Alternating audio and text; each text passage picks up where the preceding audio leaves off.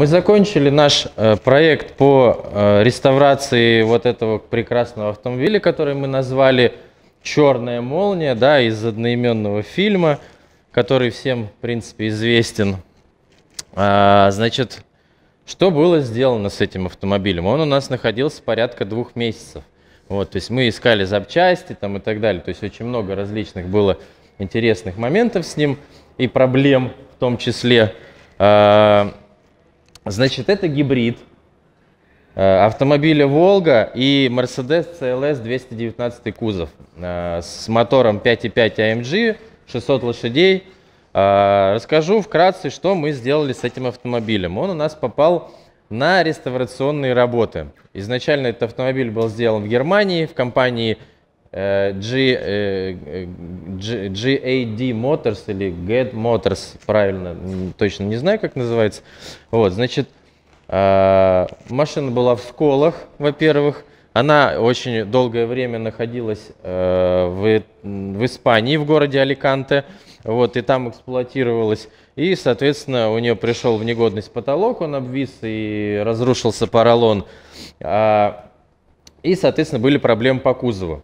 Значит, что мы сделали с этим автомобилем? У него были красные диски, что, ну, лично мне и клиенту нашему, ну, не очень нравилось. Не знаю, кто придумал красные диски сделать, но тем не менее. Мы их перекрасили в цвет алюма-хром, вот, покрыли керамолаком, ну, то есть видно, да, то есть они такие блестящие, красивые, симпатичные стали, и довольно-таки лаконично и, ну, не броско, так скажем, приятно выглядят на данном автомобиле. Вот. Также мы, соответственно, покрасили здесь несколько деталей. Это капот, правое крыло, дверь левая, бампер передний. Потом, соответственно, заменили вот данные молдинги, вот эти. То, что, ну, кто-то их закрасил этой резиночки, кто-то покрасил, да, то есть мы сделали все очень аккуратно.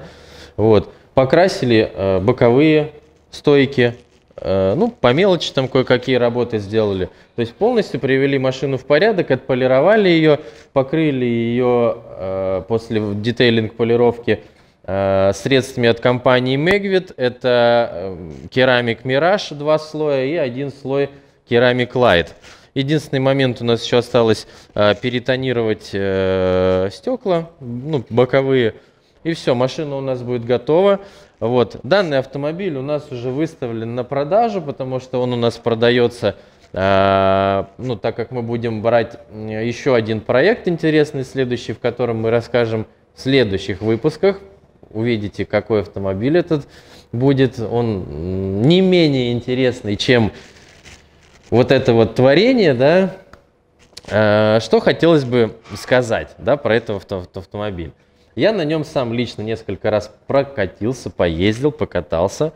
Конечно, ну, Мерседес есть Мерседес, да, то есть тут, ну, естественно, мотор 600 лошадей, то есть он едет прилично, у нее звук там такой ревущий, как у болида гоночного, вот.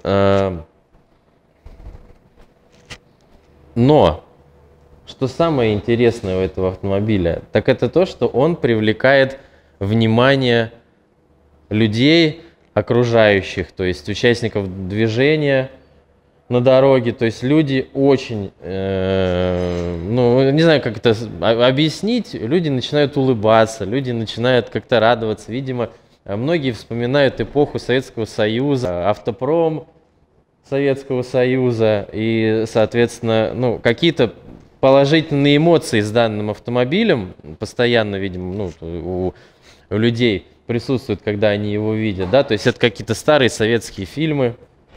Вот.